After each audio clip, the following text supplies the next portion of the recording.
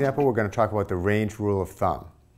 Now, the range rule of thumb applies when you're given a set of values and you're given the mean and the standard deviation for that set. And the range rule of thumb says that the minimum usual value is the mean minus 2 times the standard deviation. And the maximum usual value is the mean plus 2 times the standard deviation. Okay, so in this particular example, we're going to suppose that scores on a certain exam are distributed with a mean of 1511 and a standard deviation of 312. Okay, and then we're going to say if Joe scored 915 and Sally scored 2140, did either of them receive an unusual score? Okay, so what we're going to do is we're going to find the maximum usual value and the minimum usual value. And if either Joe or Sally scored between those, then they're usual. If Joe or Sally scored outside of those values, then they received an unusual score. Okay. So first we're going to calculate the minimum usual value. So the minimum usual value is the mean minus 2 times the standard deviation. So the mean in this problem was 1511. Minus 2 times the standard deviation, and the standard deviation is 312. Okay, so this is 1511 minus 2 times 312. And I want to remind you of order of operations. Multiplication comes before subtraction. So if you do 2 times 312, that would be 624. And if you do 1511 minus 624, that should give you 887. Okay, now we're going to find the max usual value. So the max usual value is the mean plus 2 times the standard deviation. So that's going to be 1511 plus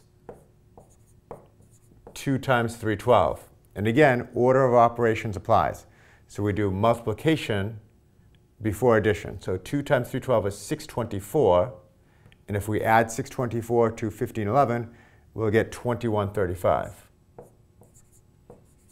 Okay, so the min usual value is 887, and the max usual value is 2135. Okay, so let's look at Joe's score. Joe scored 915.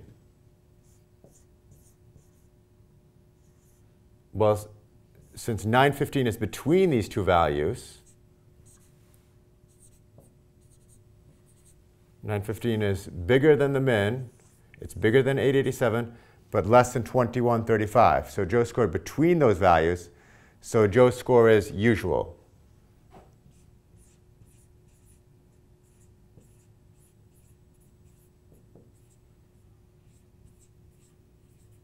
So Joe received a usual score.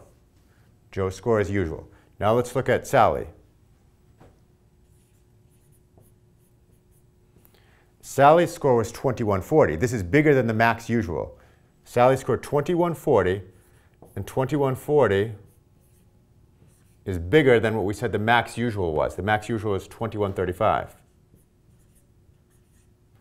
So since Sally scored bigger than the max usual value, since she scored higher than the max usual value, we say that Sally's score is unusual.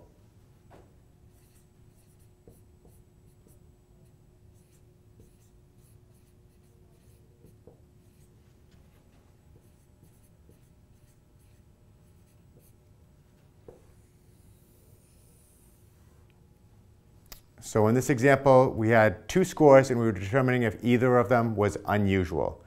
Joe's score was not unusual because it was between the min usual and the max usual.